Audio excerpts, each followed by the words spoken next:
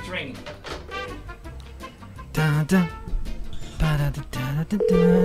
Flat Earth time with Mark Sargent, cause he's the Flat Earth guy. Yeah. Well, the Earth might be flat, but then again it could be freaking round. You don't know. We need to talk to Mark Sargent. Come on, Sarge. Your other number to... Hey, Mark, are you there? I am here. Dude, we were just singing your theme song. Hey, what's going on, dude? Hey, nothing. Is there still time to call me back on the other line? Absolutely. I dialed it twice, and it said that the user was not available. No, that's because I hung up on you because I forgot it was you. Well, hang on a second. We're going to have to do some calculations with the curvature of the Earth. No, shut up, Todd. We're gonna call you back. Okay, get that line open. Okay. All right, buddy. I will be right. Call you in a minute. Okay, bye. Okay. All right. Well, look at that. I guess that other phone line must be special. Okay, put on our theme music again. That was good. We're gonna call the Flat Earth guy. His name is Mark Sargent, and he believes the Earth is flat. His name is Mark Sargent. That's great. He's a Flat Earth guy. This is Mark. Mark, are you there? I'm here. Awesome. We got you this time. Cool. What happened with that number? That's weird. It is a hard line that goes through Skype. Oh. And so when Microsoft bought Skype, they removed the personalized voicemail, which is the weirdest thing ever. It's like, why would you take that out? That's a standard functionality. But yeah, that's why you're this British. Everyone has the same British woman. Okay. All right. And of course, the government's monitoring it. So. Well, there's always that. There is that. So let's just catch up really quick. This is Mark Sargent from Behind the Curve, but let's just forget about that. This is Mark Sargent, the guy from Flat Earth Clues, the YouTube channel that has bazillion viewers. A bazillion? A bazillion. Well, I don't know about that. Close to a bazillion. We're getting there. We're getting there. We're helping you. Anyway, so how was New Zealand? Good. It was. What should I say here? It was better than expected. I've never been to New Zealand before in my life, and it is beautiful. If I ever have to run away from the United States, that is the place I will seek asylum. Really? It is just gorgeous. It is beautiful countryside. It's like England, but with a lot better weather, with surfing beaches and just beautiful sun all the time and rolling beautiful hills. And of course, that's where they shot the entirety of Lord of the Rings. Oh yeah. So was there. So I got a chance to go to Hobbiton and visit the Shire, which was just a fascinating trip because it's in the middle of a working 1,200-acre farm, and so it's this little village. It's straight out of the movie. There's no CGI there. Wow. And it was just magical. Just a wonderful trip. Anyway, go ahead. So while you were there, did you do the the bubble thing that you get inside of and roll down the hill? No, I didn't do any of that. There's a bubble thing. I wouldn't have recommended that anyway. I think it's kind of cool though. Oh, is that like that? Is that like that bubble thing that the Flaming Lips guy gets in and bounces through the audience? Similar to that. Okay. Yeah. Wow. There's a thing you can do that. There's some cool places, but look, I'm older. I'm probably not the best candidate to just jump in a bubble and just start rolling around. Honestly, I wouldn't do it either, man. Whatever. I'm scary. Almost your age. I'd do it. Well, how old are you, Mr. Sargent? I am 138. No, I am 51. Okay, cool. Well, then you and Todd, you guys are the same age. Oh, okay. Okay, so now it's 51, so he's 2 years older than I am. Wait, I thought you just turned 50. No. 49. I'm 49. Oh, my gosh. Todd's 49. Yeah. So, hey, I want to get into this really quick because... and then we're going to get into the Flat Earth update. And I'm sorry I don't have your theme song written yet. My computer died, and I hope to get that all worked out in the next couple of weeks. But I've noticed that you capture these interviews and then put them on your channel, right? Which is cool. Okay. And thank you. I'm not capturing this one, just so you know. Oh, damn it. Come on, man. I need you to capture this one because this one's important. It is? Yeah, well, I'll send you the clip. How's that? Oh, yeah. Send me the clip. I will. And then I try to capture what I can, but sometimes I could. In this case, I just didn't have time. Okay, it's all right. Well, I'll send you the clip, and then you can put it on your channel because I'm speaking to the people that comment on your videos. Oh, okay. And I've noticed that the people that comment on our particular conversations automatically assume that we here at The Record You Need to Know About are flat earthers because we're conversing with you about flat Earth. And they're they're a little hostile. Oh, because they think you're into it. Exactly, and I was telling Todd and Jason earlier that I was like, it bothers me a little bit because I'm not necessarily, and I told you this from the beginning, I'm flat leaning. I'm not there yet. I need to learn more, and you seem to be the authority on this, so that's why I'm talking with you. Mark, this is where you say, "Welcome to the club." No, I get it. No, trust me. Remember, 90% of our members are still in the Flat Earth closet, and I hear from them all the time. Where they say, "Look, I don't want to come out because of family members or coworkers or friends." I get it. Well, see, and I'm not even concerned about that. It's just concerning to me that there are so many people that are so like the vitriol, like they're so against the idea of you even entertaining this as a reality that they just immediately go after three guys on a radio show in Hot Springs, Arkansas. They just go after us like we're bad guys all of a sudden because we're talking to you, which that's a little offensive. It's extremely polarizing. I mean, you got to remember, for a lot of people, you're messing with their reality. You're messing with, not to steal too much from the Matrix, but you really are. I mean, I had a guy on a call-in show, and he was slightly older, and I was, I think, late 40s, and when he called, and he goes, "How dare you, young man, tell me the world isn't what I think it is."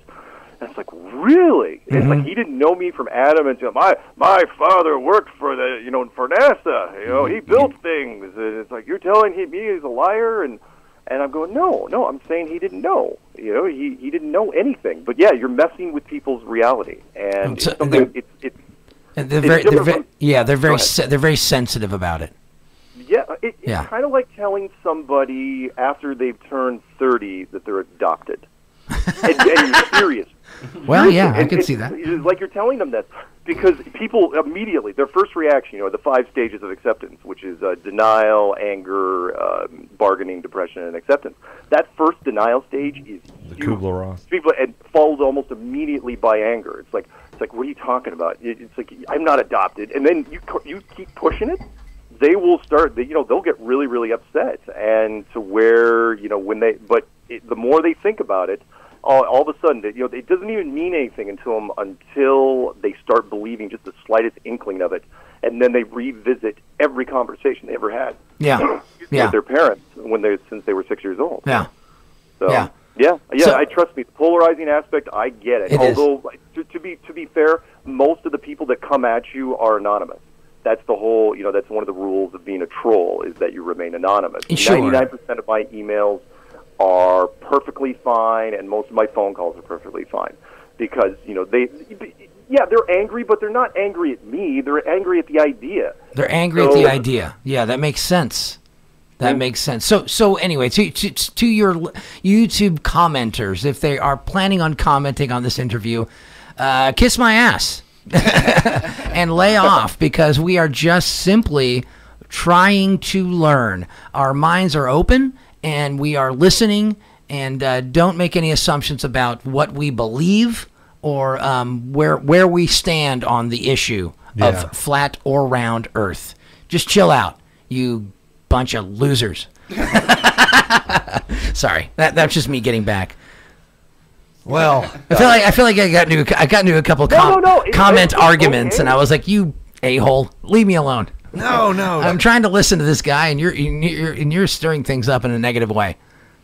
How can we progress with all this negativity? Stop with the bad comments. Stop putting us down because we're some hayseeds from Arkansas. It's actually not that hayseed if you've ever been here. We're a wonderfully sophisticated state. I wouldn't go that far. Okay, I won't go that far. Well, no, I don't think the state has anything to do with it, though. I mean, people can make jokes what they want, but look, every state picks on other states. If it's not Arkansas, it's Alabama. If it's not Alabama, it's Mississippi. Well, Alabama's screwed up, man. Let's be honest. See, there you go. Let's be honest. See, Everybody's got, Alabama. I mean, like every state I ever go to, people complain about everyone who drives in that particular state. You know, they say, "Oh yeah, it's a pretty good state, but you be careful on the highways, man, because there's some nutty drivers out here." It's like, really? Because I hear that literally in every single state. So. All right, so let's get to the flat Earth update. What happened in New Zealand? Did we get anywhere? What did we learn? Oh, well, first off, it was wonderful. The people that put on the conference, it was their first conference, and it went very, very well. More people than expected showed up. We had a lot of last-minute people, and just about every media outlet that you can think of. Hang on one second. I'm trying to do too many things at once here. That's okay. But all just about every media outlet that you could think of showed up. Because remember, there's only 4 million people in the entire country. Yeah. So there's only 3 major television stations there, and all magazine periodicals. So I think I was interviewed by 3 television stations, 3 independent journalists, and 3 radio stations. Well, you're like a rock star because of the damn movie. I mean, you're all over the place, That right? was it. Yeah. You're absolutely right. That would the documentary will not go away. It just keeps generating all this buzz. Sure. And it was a lot of fun. And I was there for 2 weeks. The conference went on for a couple days, and we did functions before and afterwards. The lead organizer, Adrian, there's three conferences being put on this year that are being done by women, which I was really surprised. Cool. You know, because most of the conspiracy world is still men. And so the one in New Zealand, the one in UK. So you brought up a word there that I want to ask you about. You said conspiracy. Do you think that flat earthing is a conspiracy, or do you think it's a theory? Well, I mean, I'd love to call it just a theory, but as you know, because there is a little bit of a conspiracy aspect. Look, the very definition of a conspiracy, when 3 or more people conspire to cover something up, to keep something a secret, that's a conspiracy. I mean, if you went out with 3 of your buddies and dented your other buddy's car, and you all agreed not to tell him or just make up a story on how the dent got there, then that's a conspiracy. So I don't know what else you would call it. I mean, technically, yes, there are a lot of people involved in the covering up of this thing, but I don't consider it your standard garden variety dark conspiracy. Okay, I mean, it's not like a wacky Alex Jones thing. It's a okay. So the Go ahead. covering up is actually that the dome or whatever we're in, saline. The powers that be just don't know exactly what that is, and they can't get out of it. Is that what you're saying? Right. I mean, so that would shock people. Sort of like the alien life thing. Like, they don't want to let you know that there's aliens because that's too much information for the general public. They can't digest it. Well, there couldn't be aliens. They'll because lose their we can't mind. Get outside of the bubble. Yeah, well, here's the thing. If you figured it out, let's say you were the United States and the Soviet Union back in 1960, and you didn't know what this place looked like until about 1960, and then you figured it out. And we've had this discussion a little bit before. Would you tell the general public? No, you would not. You would want to. Part of you would want to, and there's a lot of people out there listening to me go, "Oh, the people have a right to know." And yeah. Yeah. But I'm going to steal a line from Men in Black, and that is, a person is smart, but people are dumb, panicky, and dangerous, and you know it. Okay. And that is, so you've got to figure out a way to introduce it to the public that is digestible enough. How long does that take? That takes decades to figure it out. And that by that I mean right now we're in the perfect position to do it, which is why I think it's being allowed to go through. I mean, think of it this way: between high-speed internet, social media, and 6 billion smartphones, we are now in the position to where you could roll out just about any story you wanted. And you get just, the old criminal thing, everybody get their story straight. You could get everybody on the same page. So and that's what we're talking about here. So were there any new discoveries at the Flat Earth Conference in New Zealand? Were there any new tests done, or? No, it wasn't really a testing thing. Like, these guys were just excited to do their first conference ever. So they flew in myself and Robbie Davidson, Patricia Steer went, and then the rest of the people came in, again, via technology. Did your girlfriend roll up? My girlfriend? Yeah. Which one? You know which one? You know who I'm talking about. That's what I'm talking about. All right. Like, look. That cute little redheaded lady you're always on the YouTube with. The redheaded lady. You know, it's funny you'd mention that because when I was down there, I think at least half, out of the 9 interviews I did, I think half of them asked about Patricia. I'm starting to wonder. I'm starting to wonder if people are more interested in the love triangle going on between you, Patricia, and Flat Earth right now than anything else. They might be. The movie had a lot of interesting aspects to it, and they decided to play up the romance side more than I thought. But I mean, it was amazing when I was talking to like radio stations, and they'd sit down, and they'd just stare at me, right? And they go, Mark Sargent, ladies and gentlemen, you know, we need to know, what about Patricia? and it's seriously, it's like absolutely not a hint of humor in their voice. They're just like, tell us, you know, we're rooting for you, Mark. Well, they're trying to do the Howard Stern thing, and it's bull crap. It's not working out for them. It's like, look, I mean, Patricia and I know each other very well, and but we've realized, you know, we at this point, Flat Earth is so big, and it's bigger than us, that we don't want to screw up sort of a good team thing that we've got going on. I know this sounds kind of cheesy or weird. No, it makes sense. I get it. There is a certain production value between Patricia and I, and we've heard it too many times to where it's like, okay, let's say we start dating again. What happens if it just goes completely south, which it might? You know, what do we do? You know, yeah. I can tell you what you do. You need to have a reality TV show that's like a bunch of flat earthers and y'all are all in a house, you know, just like the normal thing, the thing that you see on TV all the time. Seriously, and we see what happens with you and Patricia right there. We have joked about that for the last 2 years. Which is there's so much drama already in the flat Earth community between all the infighting, and the weird jealousy things. Why is that? Why would that even be happening? You would think everyone is just on the same level, that they want to accomplish the same thing, and that's to get the word out, or at least convince everyone that's been taught the Earth is round to accept this other idea. From a pseudoscientific point of view, you're absolutely right. We are all on the same page. However, people are people. We're just human.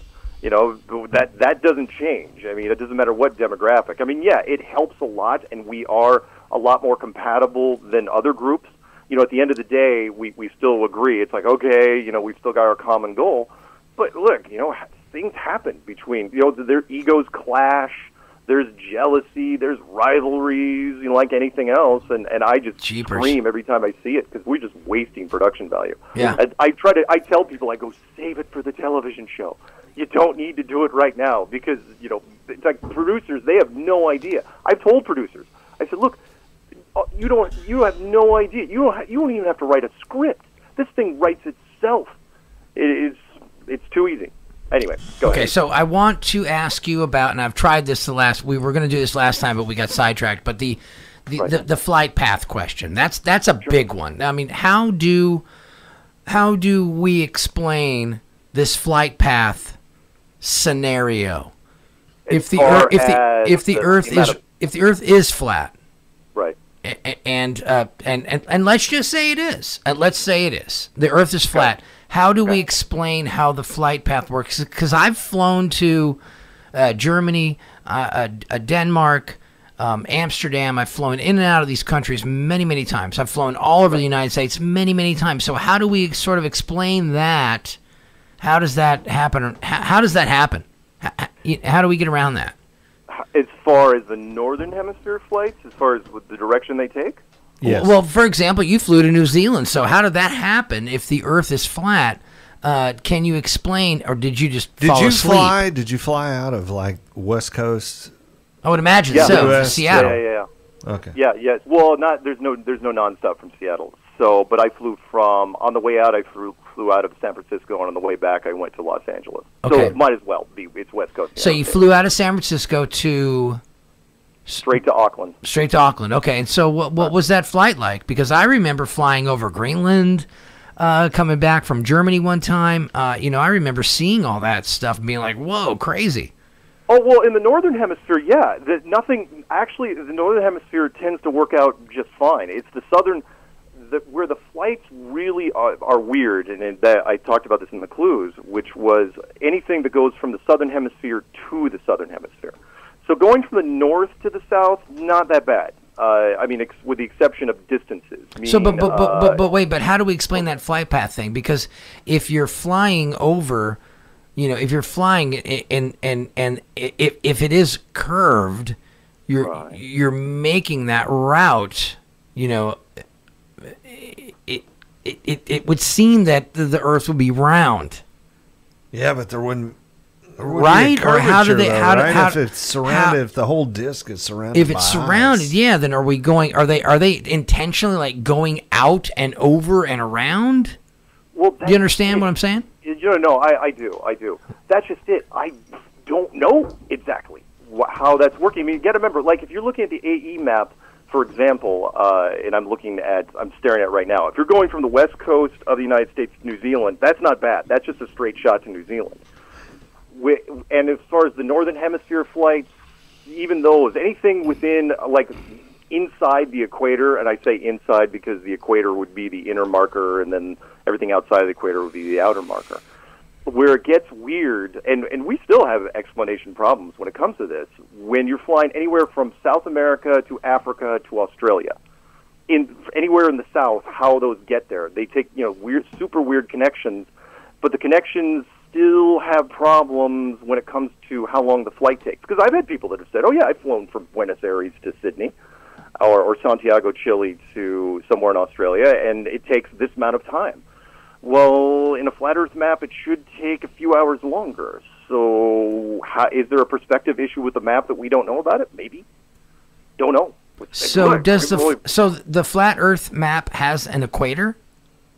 Sure. What is the equator? What is the equator on the flat Earth? The equator is in the same place as it would be on a globe. The only difference is that the equator in this case isn't the how to explain this. So if you're looking at, you're going to have an AE map up in front of you to do this.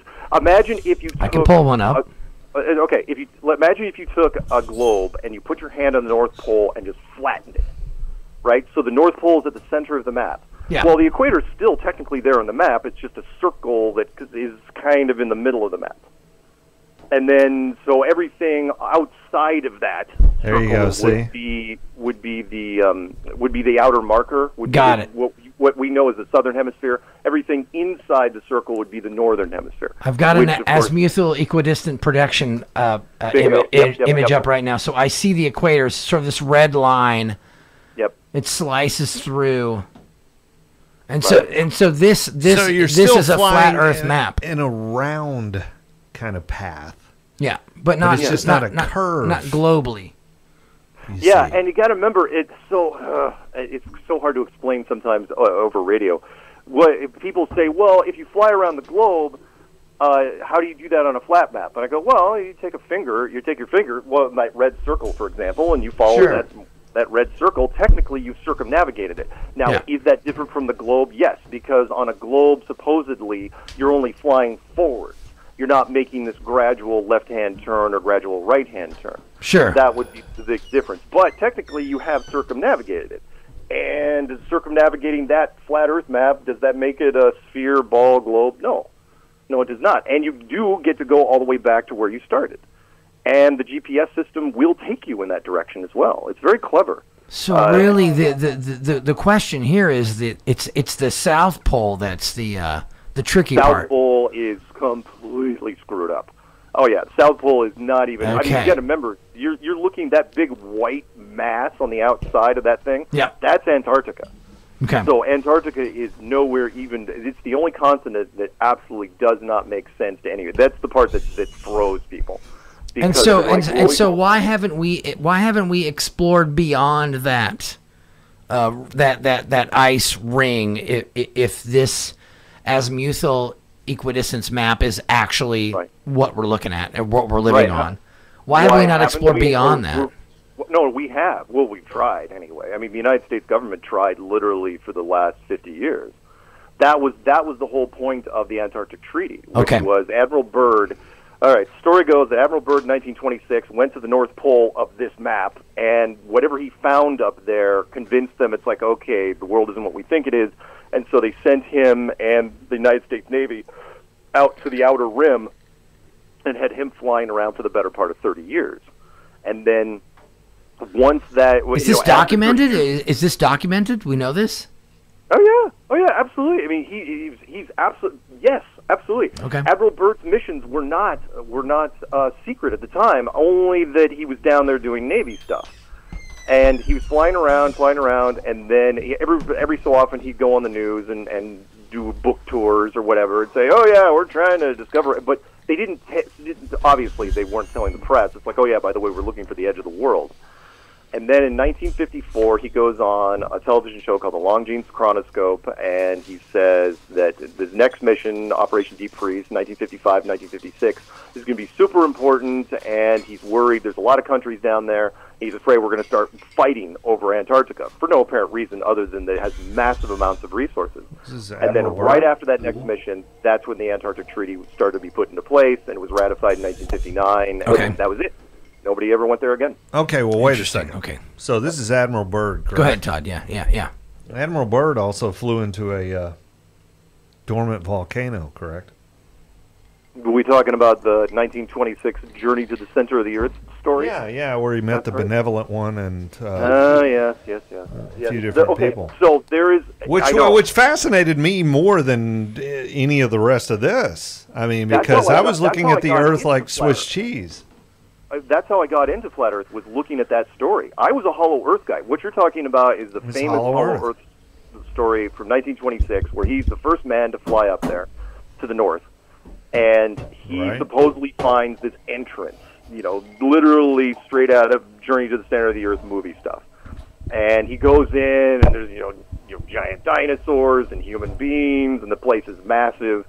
But it isn't a completely hollow Earth, that's 4,000 miles to the center type thing. Right. But right afterwards, this is where it gets strange, and you would have to agree with this too, and that is, you'd think that if you discover something that's straight out of a science fiction novel at the North Pole, you'd think that's where you'd be concentrating your time. Yeah. Nah. They immediately said, no. Immediately, your next mission, you're going out. You're going out to the outer reaches. And that's literally where he spent the rest of his life. He flew nonstop missions in Antarctica for 30 years. And only took a break during World War II because of World War II, which is a whole other side story, which is every other country left Antarctica during World War II, except for one. Interesting. Except for two. What? World War II. Yeah, except for two. Except for one nation. One nation stayed down there during World War II. Okay. Okay. Well, I was going to say there are two now that, pretty much hold. No. You're overthinking it. So who think Indiana Jones? Who would have cared most about the magical, metaphysical stuff of Antarctica? Right. The Nazis. Right. Have you watched the documentary, the Werner Herzog documentary, Journeys to the End of the World? I don't think I have. Oh, you need to check it out. Is it good? Yeah, it all happens in Antarctica. He goes down there and stays with the people that live and work there for 6 months. Oh wow! It's Werner Herzog, so it's got to be great, right? Yeah. And I'm a fan of some of his stuff. Oh, you should be a fan of all of his stuff. But yes, it's a really good documentary. Go ahead, Todd. My take on the Arctic versus Antarctic is more that not so much the flat Earth piece as far as why Admiral Byrd found that location to fly into that volcano. It has to do more with the axis tilt and precessional movement. I mean, that was my take after reading this information about Admiral Byrd and his expeditions. I don't know a lot about Admiral Byrd, but I like. But I mean, I like what you're this saying, is cool, Todd. though. I mean, teach me more. I'm a learner. I want to learn. Mark knows. Yeah, he does. Well, he knows this. Admiral Byrd was. I mean, even his death was mysterious. Where he got himself into trouble, and you can watch this. It's public information. You can watch the story when he went on the Longines Chronoscope, where he was talking. He was almost giving away too much. He was too good on camera. He was too comfortable on camera. You know, for being the youngest admiral in the history of the United States Navy, you know, he made admiral at 41. You would think that he would be more discreet on some of the things he was talking about, and he gave up almost immediately that, oh yeah, there's uranium down there. And it's like, what? You know, this is when uranium. Uranium? Yeah, no, the most expensive thing ever back in the 1950s. Yeah, sure. Hard to come by. And he was like, and then he's like on camera saying, yeah, I probably shouldn't have said that. It's like, oh, dude, what are you doing? Because, and so he died shortly after Operation Deep Freeze. He comes back home and he supposedly dies of a heart attack back in his Boston home in 1957. And it's like, you know, if you looked at this guy, it's like, no, he would have lived to 100. He flew his own missions. He was a rail. He was military the entire way. You could tell this, and he did cold weather missions. He was hardy. So, but he was an interesting guy, and do I think he found the outer barrier, the outer markers? Yeah. Yeah. Really, you do. I do. 100%. Okay. Because of the moves they made afterwards. See, I don't remember that part where he found that barrier. Well, it's because they don't talk about it. That's why. Okay. No. Meaning he goes out there, he's flying around for no apparent reason, just flying around Antarctica for years and years, flying his own planes, and then finally, during Operation Deep Freeze, that's when the missions end. I mean, he goes on television just before he goes on this mission, he says, oh yeah, we're going to be down there for 100 years battling over this territory. Wow. And then the very next mission, everyone freaks out, and they get off the ice at the same time like it was on fire, which is weird. And they put the Antarctic Treaty in place and says, oh, yeah, by the way, nobody gets to go down there ever, except for the military and some military scientists. No corporation from any country can set up shop there, ever. Well, you know, Mark, where I have to agree with you on that one is that it is pretty well known that is one of the most restricted areas in the world. Right, it is, and so why? I think the Antarctic Treaty is the only treaty that's never been broken. It's never been even breached, or it's never even been discussed. That's the part that threw me. That's when I called BS. When I said, okay, you know, interesting, very interesting. United Kingdom after World War II needed the resources. The Soviet Union needed the resources. China, they'll take any resources they can get, and yet none of these countries are even allowed to protest the treaty. You're not even allowed to run a full-page ad in your newspaper and say how great it would be for British Petroleum to set up shop down there. Sure, yeah.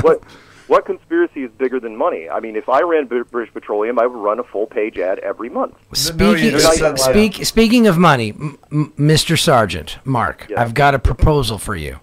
Okay. A proposition, if you will. Oh, boy. As it were. I think this is fun, and I think that you might like it. And I have a gut feeling. And a lot of times, and my buddies over here can attest to this. My gut feeling is on point. Here's what I'm thinking. Feel me out. Or at least hear me out. Don't feel me out. I don't want you to. I don't want you to touch me ever. Never touch me. If I do meet you in person one day, which I hope I will, I do want to shake your hand and give you a big hug. But yes. Got it. I will not feel you out then. Thank you. So we want to start a GoFundMe. Okay. And we want to send you to the moon on Jeff Bezos' new moonlander Blue Origin. What do you think about that? Or will you allow us to create this GoFundMe using your likeness in video? And believe me, with all due respect, we will do this with all due respect, of course. completely. But we would love to send you to the moon on Jeff Bezos' famous new spaceship, Blue Origin. What do you think? I would love to. However, and I'm going to use one of your colloquialisms. Go ahead. Which that dog probably won't hunt. I don't think I don't think I've ever said that in my life. But go ahead. No, I don't think I have. It's Southern. That's what he said. I get it. Well, I've heard it before. That dog won't hunt. I saw the story where Jeff Bezos came out with it. I think it's the company's Blue Origin or something like that. Yeah, Blue Origin. One of the SpaceX competitors or one of the NASA competitors, however you want to look at it. And it was a lovely prop thing that he put up there, saying that they're thinking of going back in 5 years. But so we're gonna reach out to Jeff. We're gonna put together a GoFundMe. And again, if you give us permission to use your likeness from your video clips. Yeah. We're going to put together a GoFundMe, and we're going to send you to the damn moon. I'd love to. Do you think that you will get there? No, of course I won't get there. Where are you going to go? Where are you going to go? Let's just say hypothetically this happens. Yeah, seriously. Let's say hypothetically we get $10,000. That's all we need. No, is it? Is it just 10? No, we need less than that. It's not that much. Seriously? But I want 10 just so that he has like all the cool stuff. I want Mark to have all the cool stuff, like the VIP meals. I thought it was like $100K at least. No, really? Is it that much? No, it has to be. It has to be that much. Probably more than that, guys. Okay, well, we'll raise it. Damn it, we're gonna make it happen. Let's say we do this. I'm a go-getter. You got to understand the logistics. No person ever since 1972 has ever left Earth orbit ever. Never happened. Okay. It's never happened. Like you really honestly think the moon landing is fake? Oh, absolutely, 100%, without a shadow of a doubt. I could destroy the moon landing in less than 60 seconds. Let's in less than 60 seconds, destroy the moon landing. Go. Okay, look up any image. Let's just go. I'll do the one off the top of my head. Apollo 12. First things you would notice, just static image. Forget about the moving pictures. All the shadows intersect. That can't happen with one light source, which would be the sun. Remember, they didn't bring secondary light sources to the moon. Second would be no blast crater, no splay pattern whatsoever. This thing touched down with a 10,000 foot 30 seconds pressure. And there's nothing disturbed at all. Not a single ounce of ash anywhere was disturbed. No feats of strength. White man can jump on the moon, supposedly. 180-pound man would weigh 30 pounds on the moon, and these guys were athletic. They had no leaping ability, no feats of strength. They should have been able to pick up the moon buggy. On top of that, what's the moon buggy doing there? At all. There's no way a battery power from that moon buggy should do anything, especially in the severe temperatures. And last but not least, the VHF transmitter has a range. That VHF 60 seconds, time up. At 50 miles, not 250,000 miles. And they had 60 seconds. Time's up. Time's up. Time's up. 60 seconds. Wow. That's a lot to digest there. Oh, I hate the moon landing. It's terrible. Okay, well, can we get into that next week? Okay, so let's say I want to get into that next week. We raise the money. Okay, right? Can we raise the money? And they take him off wherever, and they say they're taking him to the moon. Yep. Are you going to, like, if it's fake, are you going to publicly expose it? Like, say, dude, they took me over here to Arizona. I went to some soundstage with Stanley Kubrick. Yeah, they'd allow that to happen. No, I know you're going to sign some stuff. Just put down a fake name. No, what if you just went rogue and you were like, okay, I'm going to sign these contracts, but screw them. I'm going to tell you anyway. They'd have a station delay on that. There's no way. We don't have a station delay here at our community radio station here in Hot Springs. I promise you. Well, I'm saying if you broadcast any, you got to remember that just the Apollo missions were broadcast off of second generation screens. They wouldn't even allow the major networks to have live feeds. They had the networks come in and literally had them film off a projection screen, which is at the end of the hall, and the networks were furious.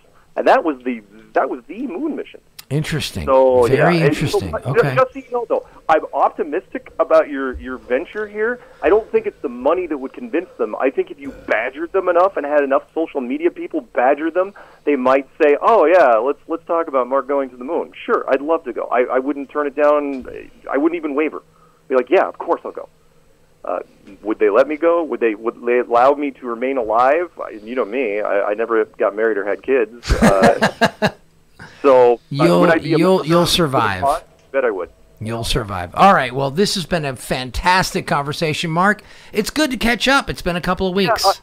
Yeah, I'm sorry. I wish I could have talked to you in New Zealand, but we had that 16-hour time difference. Yeah, that was bizarre. We gave it a shot, and you were busy. I get it. No big deal.